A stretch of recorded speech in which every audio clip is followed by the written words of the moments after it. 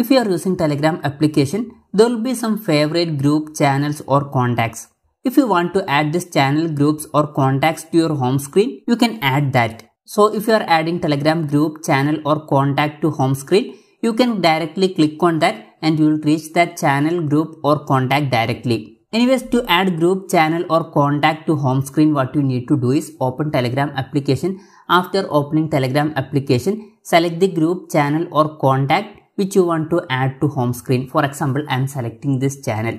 After selecting that channel, group or contact, above you can see that channel, group or contact's name. Click on that name. When you are clicking on that, above you can see 3 dots. Click on these 3 dots. When you are clicking on that, you can see one option, add to home screen. Click on add to home screen. When you are clicking on that, that channel, group or contact will be added to your home screen. After that, if you are directly clicking on that group, channel or contact, you will reach this channel, group or contact. So this way you can easily add Telegram channel, group or contact to home screen. Hope this video was helpful for you. If you find it helpful, consider subscribing. See you in the next video.